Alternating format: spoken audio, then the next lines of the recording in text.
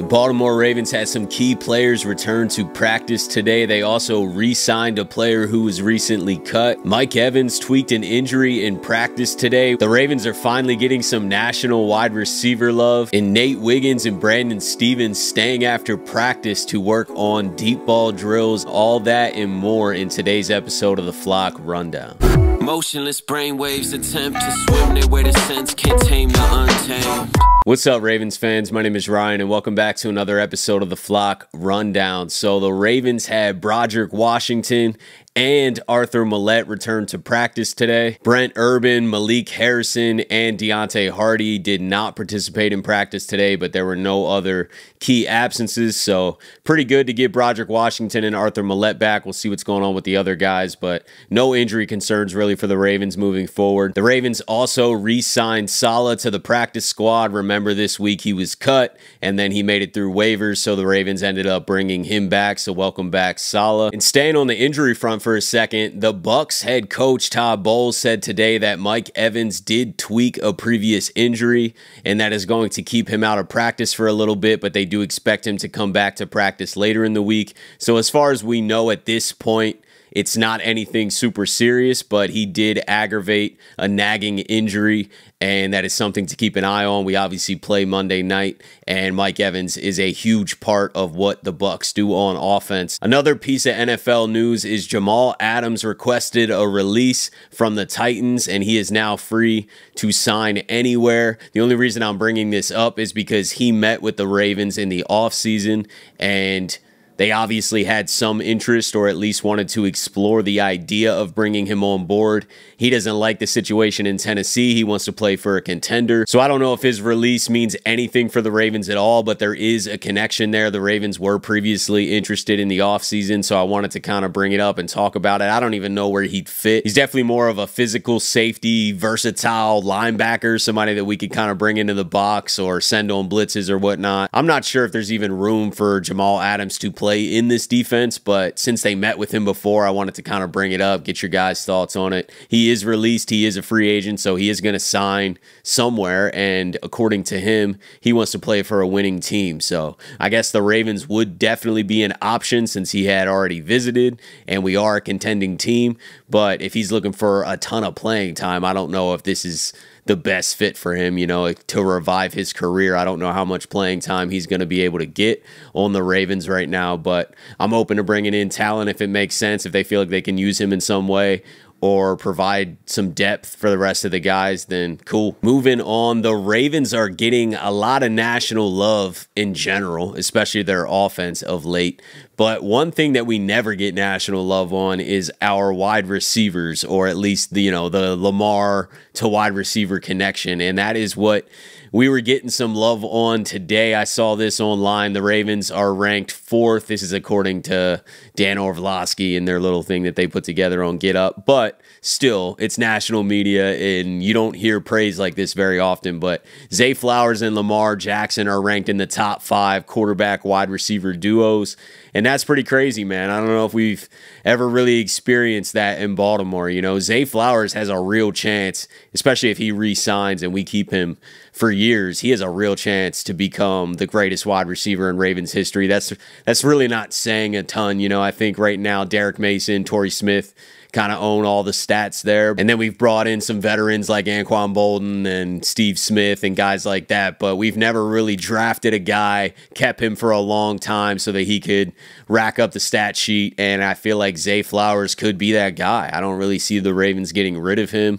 You know, who knows when we have to make that decision a couple years down the road, but I highly doubt Lamar Jackson is not going to want to have Zay Flowers on the team. They're pretty close. They have a strong connection, and Zay's a weapon. You know, that would be a huge loss for us down the road. So however that works out, I'm not sure, but if Zay Flowers is here long term, he's going to go down on the stat sheet and just known as the greatest wide receiver to ever put on a Ravens uniform. It's kind of like Mark Andrews is about to pass Todd Heap for the most touchdowns by tight end in Ravens history. So that's pretty wild. You know, we're looking at current Ravens who are breaking the all-time stats of former Ravens, especially on offense. But it's just really cool to see the Ravens getting a lot of love. I see a lot of Rashad Bateman love right now, and it's well-deserved, man. Zay Flowers, Rashad Bateman are winning their one-on-one matchups, and that's really all we can ask of them.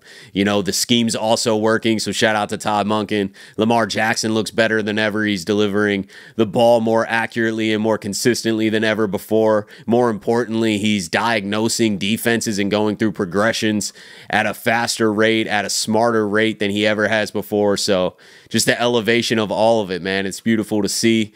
And we're finally getting a true multiple balanced offense that is playing at a high level in different areas. You know, a strong running game, but also a strong passing game. And it's just fun to watch. And it's fun to hear the rest of the world kind of appreciate this greatness that's going on. And let's just hope it continues, man. I don't see why it wouldn't. But shout out to Zay Flowers. Shout out Lamar Jackson. Shout out this entire offense, this entire team.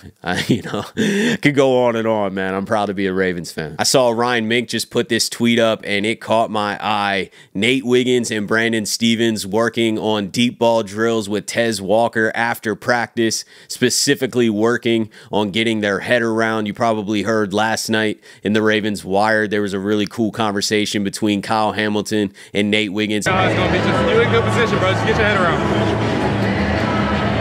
That's all I got to work better at, get my head around. Yeah. That's it, bro.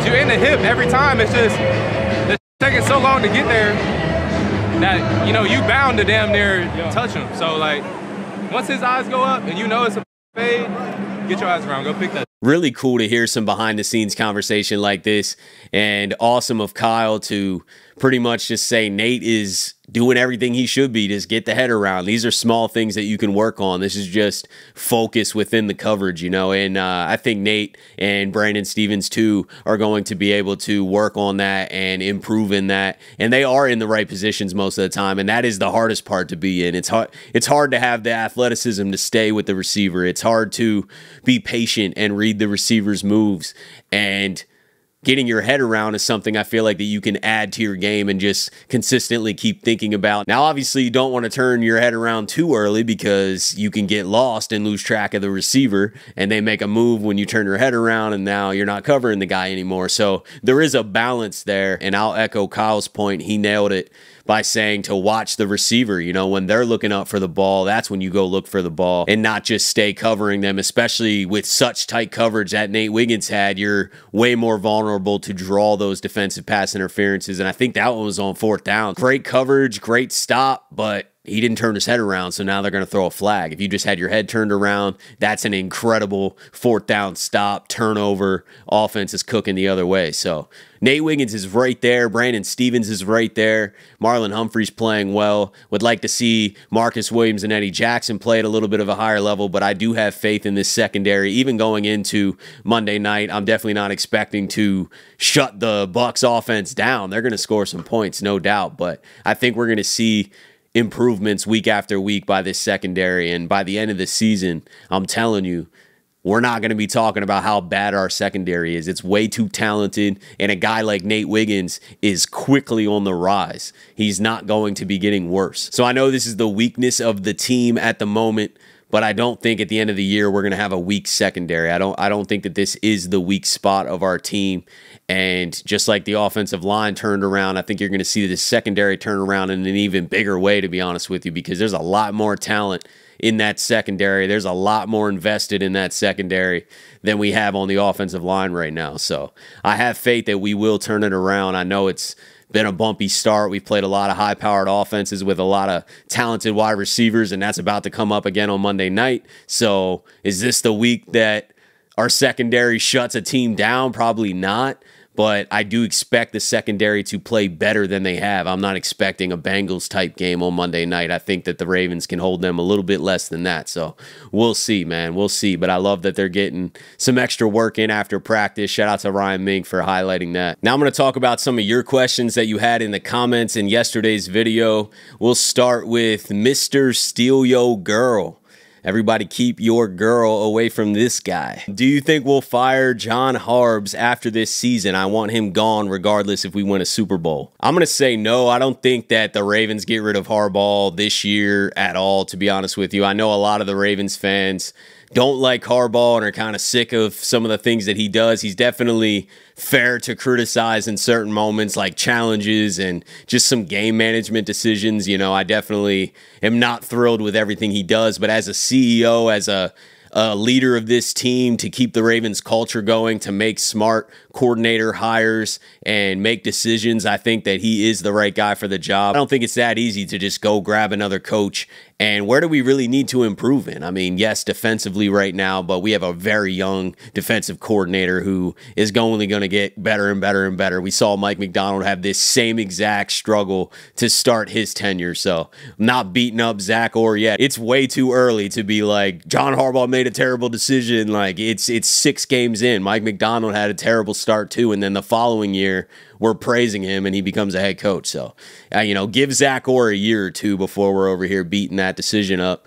And I just think Harbaugh is one of the best hires in the NFL. I think he's a great CEO. I definitely wish we would have brought on a Jerry Rossberg or somebody to help with game management in crucial situations. I think that we can improve there for sure. So that's one weakness of Harbaugh's to highlight. I am not expecting Harbaugh to go anywhere anytime soon unless he wants to hang it up. But I feel like there'll be a strong contingency plan for somebody else to take his spot whenever that does happen, because he's been such a long tenured head coach that the Ravens are not just going to sporadically move on. This is going to be a very calculated decision whenever that time comes. And then we got a couple questions from Dennis.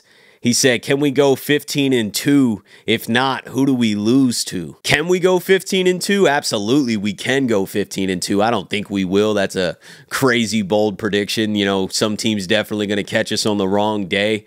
I definitely think that we could lose a division game or two, where we always seem to be flat against Cleveland or Pittsburgh once a year. You know, it never seems that we can just run through our entire division easily, no matter how good those teams are or not. It just seems like they have our number in certain games. So I would expect a division loss or two, and then a team like the Bucs Monday night or something. I'm not saying I'm predicting a Ravens loss. I'm just saying one of those fiery teams that can score a lot of points and are playing at home and have a lot of momentum, I think can catch us in the wrong moment. So I definitely think we can go 15-2, but I'm predicting another 2 to 3 losses throughout the rest of the year. And that still leaves us in great position and winning the division most likely. So I don't think that we're going to have a terrible record. I think that we're on the right track. I'm just not expecting to go undefeated the rest of the year. That would be beautiful. I would love that. That'd be incredible. I just don't assume that, because I don't like to have expectations that high and then have them busted and then I'm feeling some type of way about it. So I think we'll have a couple more losses, but to answer your question, we could go 15-2. Dennis also asked 2 other questions. Will Ben Cleveland start a game this season on the O-line? And is Bo Braid another Kyle Hamilton waiting to get on the field? I do not see Ben Cleveland starting a game on the offensive line unless we have a lot of injuries. I think it's pretty clear at this point that Ben's not really going to get a shot on the offensive line for whatever reason. Harbaugh said that he hasn't earned it and hasn't shown it in practice. Even when he blocked that field goal, a lot of people were like, we're just glad he found a role, and it just doesn't seem like he's in strong contention to be in any type of starting role on the offensive line. So, you know, unless there's 2-3 injuries on the offensive line, I don't think we're seeing any Ben Cleveland. And then is Bo Braid another Kyle Hamilton in waiting? I don't think anybody's Kyle Hamilton. That guy's one of one, and he is a very high first-round pick. Even before the draft, he was being mocked in the top 7 picks in that draft in the first round. I know he slipped to us, but that was a mistake by the other teams. That was a very heavy offensive draft to start, and I feel like some defensive superstars fell, and Kyle Hamilton's one of them, and we capitalized. Bo Braid, I don't know what he's going to be in the NFL. You know, we haven't seen him, but he's an undrafted player, so to have Kyle Hamilton expectations, there's no way that they're even comparable in my opinion, and they're completely different sizes. But I do love what I've seen from Bo Braid. I like what I saw in college from him. I love what I saw in the preseason from him. So I think he's going to get a chance as the years go. It's definitely somebody that the Ravens want to keep around, no doubt. But I'm not putting a Kyle Hamilton tag on him, man. That is too high of expectations for him. Let him go out there and prove himself, and then we can find some good comps of players to compare him to. But Kyle Hamilton's in a league of his own. But that's it for today, guys. Let me know what you guys are thinking on everything that we covered today. We covered a lot of different topics, and I appreciate you guys tuning in to another episode of the Flock Rundown. Have a beautiful rest of your day, and I'll let the greatest linebacker in history, Ray Lewis, take us out. Ravens Flock. The Flock Rundown is the place to be. My man Ryan has been a lifelong Ravens fan since he was born. The Flock Rundown. Nothing gets better than waking up and wondering how high we can fly. Tune in. Motionless brainwaves attempt to swim their way to sense, can't tame the untamed.